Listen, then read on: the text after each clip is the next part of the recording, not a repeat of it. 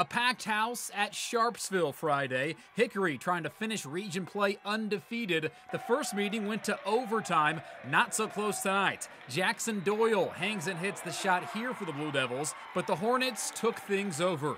Jalen Jarvie in the open court throws it down with one hand. The emphatic dunk, and he was only beginning. Later on, Donald Whitehead on the run, bobbles it, but lobs it up to Jarvie for the alley-oop slam this time. Whitehead, with another solid night of his own, hits the pull-up jumper here to his game-high 21, and they cap things off with yet another signature slam from Jarvie. His third dunk of the night with two hands this time. He had 15 points as Hickory rolls 68-32, finishing region play with a perfect 16-0 record. We're not to our full potential yet, We work and practice every day.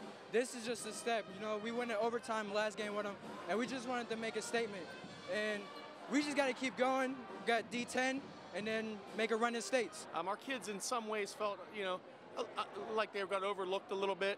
And we come out tonight and really played hard. And Sharpsville needed this game. We're in a hostile environment. And to not only beat them, but to do it so soundly, I couldn't be more proud of my group.